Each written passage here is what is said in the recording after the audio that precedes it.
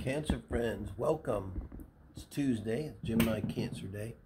Using the Gilded Tarot Royale today for your first half of October heart spread. Also doing now on Tuesdays singles readings for Gemini and Cancers. This will pick up who's in your heart, who's on your mind. And it doesn't matter if you're with them or not. It's really hard going to pick up on that.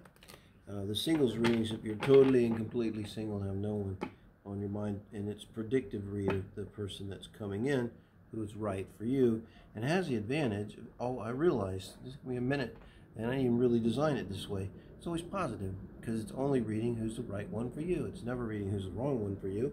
And so, unlike this reading, it could go either way. This is going to read the energy between you and the one that's in your heart. Good, bad, or indifference. Tarot. It's tarot's. It's like an X-ray. Astrology too, in a way.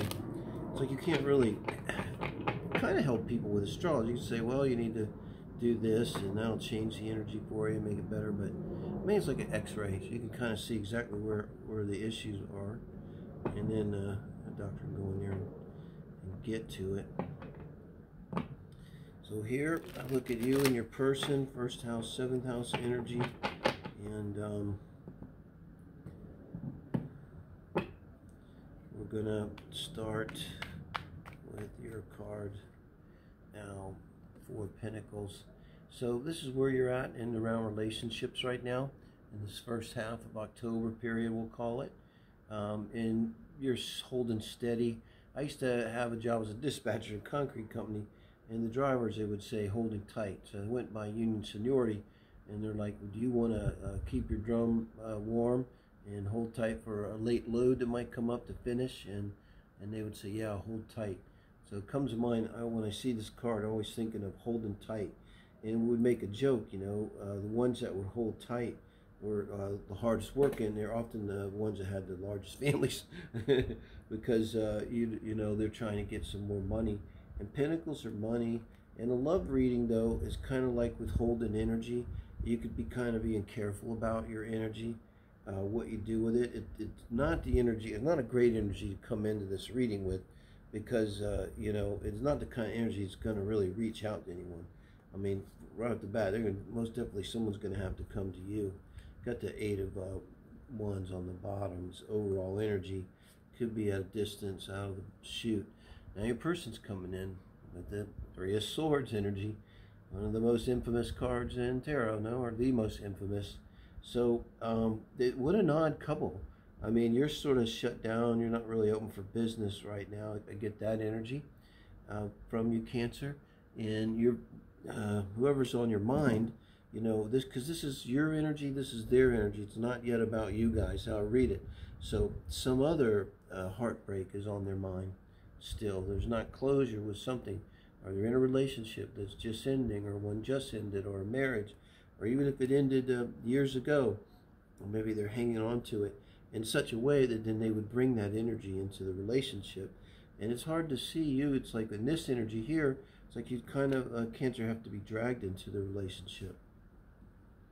Wow. A hanging man. What did I say? Even with this person, now the hangman energy, I'm trying to think of how to say it, because I also relate your card, 4 of Pentacles, to this card, because now I want to see, how are you reacting to this person? How is this energy, which is the hanging man, different from the 4 of Pentacles? And that'll show kind of how hard your reaction. If you were to leap from the 4 of Pentacles and here get the Ace of Wands, I'd say, oh, they're really exciting you. But here, it's like it seems like you're underwhelmed by them. Can I put it like that? You're like, wah, wah, I'm kind of underwhelmed. And it could be literally telling them, you know, I really need a minute. But yet, on the other hand, Cancer, got to point out, this is the one you were thinking of. So you were the one thinking of them. But, you know, it looks like you're kind of like, you know, I'll think about it for a minute and get back to you in a kind of energy. Now, Knight of Cups. This is how they're thinking to you. Immediately they like you, rushing in. Maybe emotionally, this is them saying real fast, I love you, you're my soulmate, really becoming emotionally aggressive, kind of. This could be even over text and stuff if they're at a distance. You know, I think maybe part of the reason you being a Four of Pentacles is just, you're just solid right now. You know, it's like you're sort of solid, and you're on the porch and you're just watching everybody else. They're full of shit for a minute. You know, and it's like you're basically, I'm not going to do anything, really. I'm good. I'm just going to sit here and watch the world. And, you know, what you're kind of doing to them, you're sort of sitting there watching their foolishness, and you're kind of not participating. And that's why I think you see, too, he's heading back towards his Three of Swords. It's like he comes towards you, and then you're like, and it's like, it's kind of back, you know. So that's strange energy for a heart spirit, guys. Now, this is the advice from Spirit. You've got the Fool under the Hangman. That's just simply go for it. This is your advice for you towards this person in the relationship. This is their advice towards you in the relationship. Five of Swords. An advice from Spirit. You know, this is here's the thing. Like, this is advice for Spirit towards you, and Spirit's not going to tell them really to just have a huge argument with you. So really, this advice for them is they have to deal with this, and it's going to take a huge argument. Maybe the reason they're still dragging this into the relationship, and they would be dragging this into any relationship, is because they're not, you know, doing what's necessary to formally end the relationship. Maybe they're still married. Maybe things are left in the air. Maybe they just don't want to deal, because this is really vicious, can be vicious fighting and arguing, and they're just sort of like, I don't want to deal with it, you know.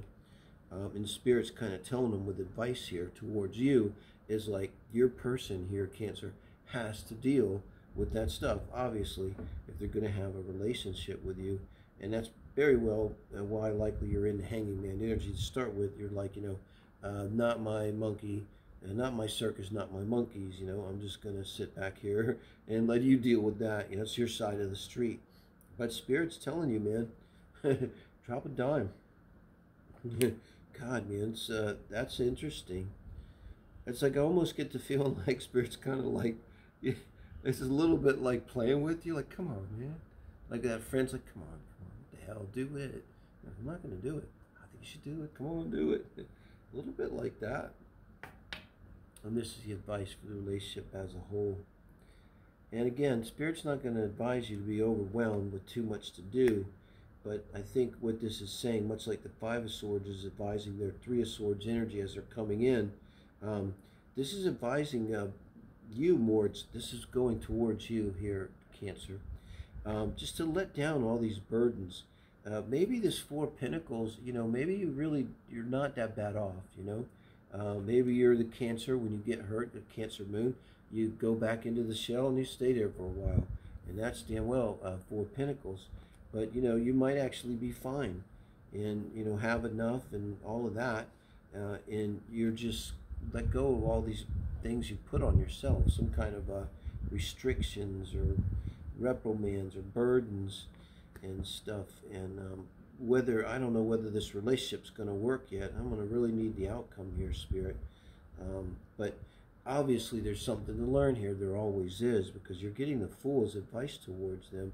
It's really to open up too, and I think with the Fool to the Five of Swords, it's to hear them out, you know, because I think this person, it could be Libran energy or something, but they have trouble like asserting themselves and expressing their true needs, and you know, they give too much. They don't want to rock the boat, and so, you know, you being the Fool is being extra open and receptive to whatever they say, not reacting.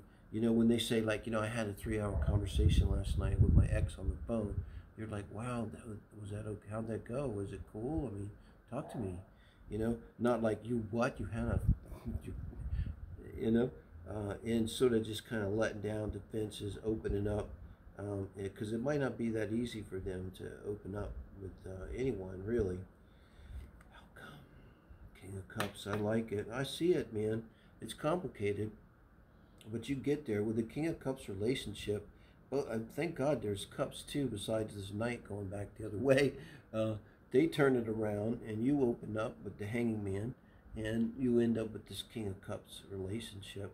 which is a very solid, strong, mature relationship that is based upon emotional openness and availability, intelligence, awareness. And so I think that they do, maybe because you took my advice, they do really open up to you about, you know, their triggers. They're going to have triggers and stuff, but they don't like to talk about this. But you know, as the Fool energy, you know, Cancer, that all of that's not even about you. You know, when someone reacts to us like that, I mean, obviously it ain't about us. They don't even know us yet. They see me here in Virgo rising. I look nothing like the way I am. And, you know, they make this decision. And so, you know, they're projecting, right? They at least got to get to know you a little bit. So, you know, you're able to stand back and look at it in this very mature way, and accepting and open way. And I think that's what leads them to open up, and then you to open up. And you have a very strong emotional connection. And, you know, King of Cups could be Cancer. So, again, I think this relationship that kind of really goes your way overall. In the end, you end up in a relationship that feels very comfortable to you. It's kind of your kind of relationship. That means they're into it too. I mean, they were coming at you with the Knight of Cups. They wanted to be open and vulnerable and emotional. And now, finally, they do. So, thank you, guys. Like, thumbs up, tell a friend to tell a friend. Please do subscribe. Thank you, guys.